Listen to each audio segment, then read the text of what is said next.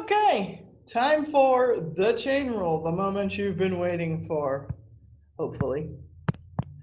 So from Calc 1, we know how to use the chain rule, right? If we have a function, capital F of x, that's really a composition of two functions, so f and g, its derivative, df dx, is f prime of g times g prime.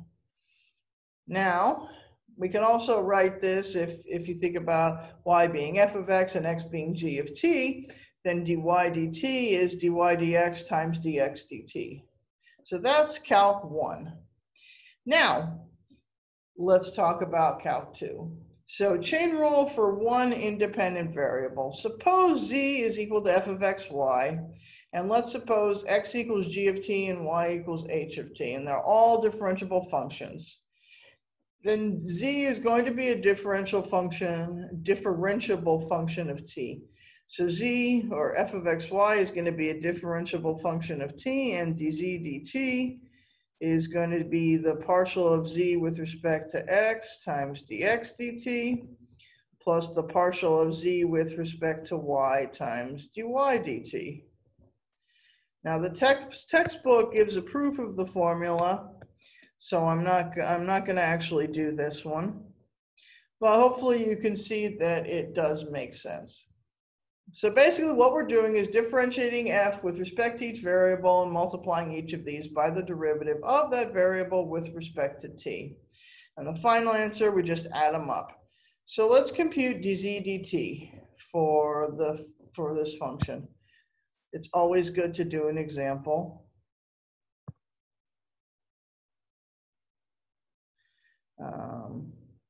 I'm having some technical difficulties right now. Apologies.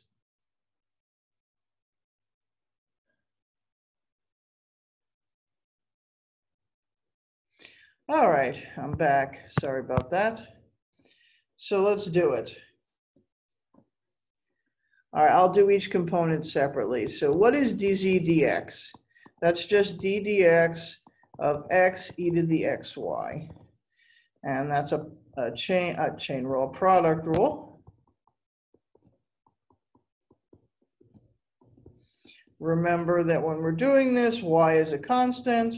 So I'm going to get e to the xy plus xy e to the xy. And dz dy is going to be d dy of x e to the xy. So x here is a constant, and I'm going to get just x squared e to the xy. Dx dt now is 2t, and dy dt is negative t to the minus 2. All right, so next thing we have to do is we need to substitute x equals t squared and y equals t to the minus 1 into our partials, dz dx and dz dy.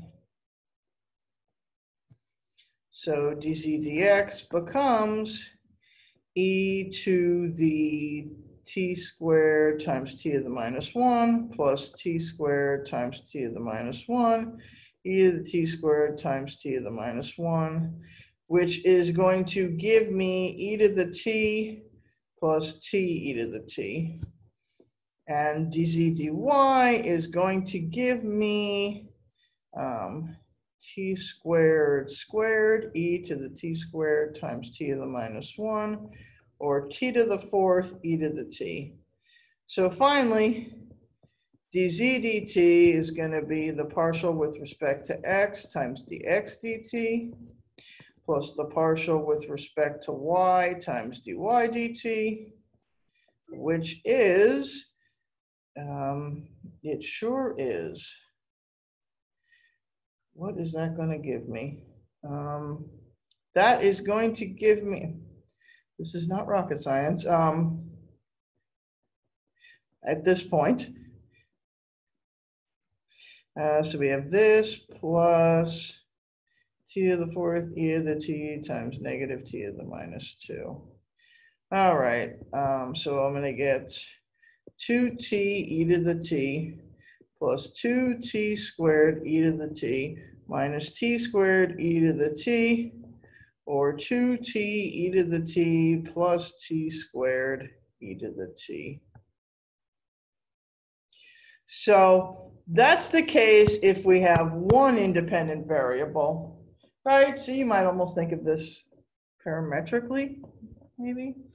All right, but what about now if we have two independent variables? So let's suppose z is f of x, y, and x is a function of two variables, u and v, and so is y. And all of our functions are differentiable, then z is a differentiable function of u and v, and dz du is going to be dz dx, the partial of z with respect to x times the partial of x with respect to u, plus the partial of z with respect to y times the partial of y with respect to u, and dz dv, same idea. Partial of z with respect to x times the partial of x with respect to v, plus the partial of z with respect to y times the partial of y with respect to v. And that's the idea. So let's do an example. Let's find dz du and dz dv partials, where z is e to the 2r sine theta, r is uv minus v squared, and theta is the square root of the quantity u squared plus v squared. All right, let's apply the chain rule for each one of those variables. So let's try using our subscripts. Right, so zu is, that's dz du, right, by definition. And so that is going to be dz dr times dr du plus dz d theta times d theta du.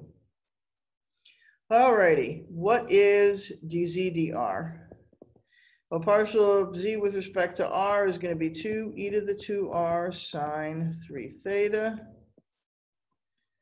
times, what's the partial of r with respect to u is just going to be u. No. Partial of z with respect to theta, so we're focusing in on the sine 3 theta. So that's going to give me 3 e to the 2r cosine of 3 theta.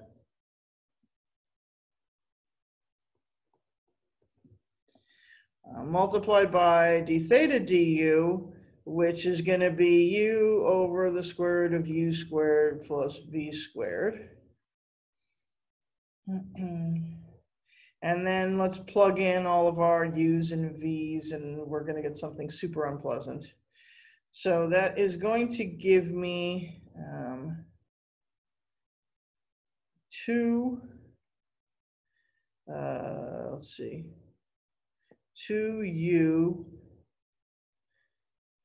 times e to the 2r, which is uv minus v squared, sine of 3 times theta, which is square root of u squared plus v squared, plus 3u e to the 2 times 2uv minus v squared times cosine of 3 square root of u squared plus v squared, all divided by square root of u squared plus v squared. Yeah, that's right. Phew, that was fun. And the partial of z with respect to v, I'm going to get dz dr times the partial of r with respect to v plus the partial of z with respect to theta times partial of theta with respect to v. Okay, well, dz dr we already calculated, so just copy it down here. Partial of r with respect to v is going to be u minus 2v plus dz d theta. Again, we've already calculated that. Times d theta dv. So that's going to be v over the square root of u squared plus v squared. And then we're going to plug in our variables. So I'm going to get 2 times u minus 2v e to the 2 times uv minus v squared sine of 3 times square root of u squared plus v squared plus 3v e to the 2 uv minus v squared cosine of 3 square root of u squared plus v squared, all divided by the square root of u squared plus v squared. Phew, that was a rough problem. Oh, guess what? We can generalize the chain rule. So if w is a function of m variables, it's differentiable. And let's just suppose that each one of those variables is a differentiable function of n variables t sub 1 through t sub n, then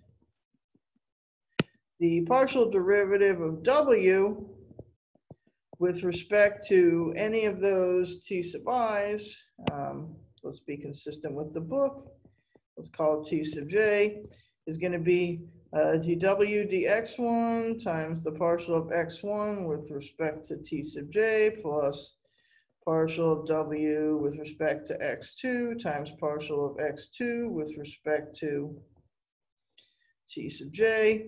And we keep doing this until we run out of variables. Dx sub m dt sub j. And that's for any and all j equals 1 through n. And so, you know, life wouldn't be complete if we didn't do an example. We're just going to do one because they're kind of painful, as you can see. So let's find dw du and dw dv. Here we go. Let's go. The partial of w with respect to x, that's just y. And if we plug in, y is u cosine v. So let's just get everything plugged in. We need the partial of w with respect to y. That is going to be x, which is u squared e to the v. All right, we also are going to need the partial of w with respect to z.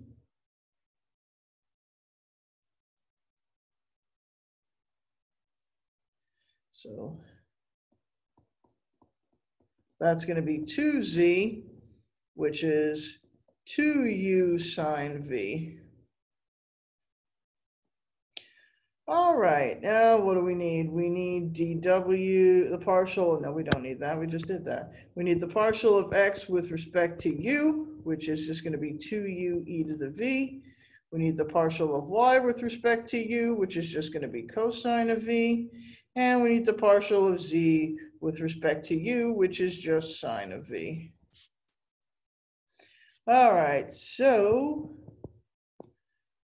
we obtain, last but not least, we get dw du, that's going to be the partial of x, which is u cosine of v, times the partial of x with respect to u, so 2u e to the v. So we have the partial of w with respect to x times partial of x with respect to u, plus the partial of w with respect to y times the partial of y with respect to u, plus the partial of w with respect to z times the partial of z with respect to u. So I guess we could write that a little bit nicer as 3u squared e to the v cosine of v plus 2u sine squared v. And that is dw du. All right. We've already got the dw dx, dw dy, dw dz. So now all we need is the dx dv, which is going to give me u squared e to the v. We need dy dv. Wait, did I do that right? Yeah. dy dv is going to give me negative u sine of v, and the partial of z with respect to v is going to be u times cosine of v. All right, so let's do it. We're done. Well, we're done doing all the middle work. So partial of w with respect to v is going to be the partial of w with respect to x times partial of x with respect to v plus partial of w with respect to y, which was u squared e to the v, times partial of y with respect to v, plus the partial of w with respect to z, times partial of z with respect to v. So that gives me u cubed e to the v cosine v minus u cubed times e to the v times sine of v plus 2 u squared sine of v times cosine of v, which you could write as sine of 2v, but I think this is enough. The textbook talks about using a tree diagram for these calculations, which you might find helpful. All right, we also have, just like in Calc 1, we have implicit differentiation. And in this case, right, we actually just, treat the other variable as actually a variable, kind of. All right, let's just do an example. I think this is easiest to see with an example. All right, so let's just find dz dy and dz dz for this. I guess this technically isn't a function, it's an equation. So, I should really have said equation. So you may recall that we did this in Calc 1. You might not have liked it, but we did it. Okay, here we go. Let's do dz dx first, just because we can. And then the other one's going to be sort of the same idea. All right, so take the partial derivative of the equation with respect to x. So we're going to take d dx, that's d dx of the equation. All right, so we're going to have to do this very carefully. Okay, the derivative x cubed z squared. Now, we're going to have to use the product rule on everything that we do that has a z in it and an x in it. Okay, so here we go. So the first term I'm going to get d dx of x cubed times z plus x cubed times dz dx minus, Funsville, d dx of 5x y to the 5th times z. Well, I'm just going to carry the minus through some. All right, I'll just put plus. 5x y to the 5th times dz dx, and that equals 2x. All right, so I get 3x squared z plus x cubed dz dx minus 5y to the 5th z, distribute the minus 5x y to the 5th dz dx is equal to 2x. Okay, we want to solve for dz dx. So I'm going to get everything that's not that. I'm going to do some factoring. So I get x cubed minus 5x y to the 5th dz dx is equal to 2x minus 3x squared z plus 5y to the 5th z. And I get that dz dx is 2x minus 3x squared z plus 5y to the 5th z divided by, I feel like I dropped something. Did I lose something? Oh, that was a z squared, Sugarfoot.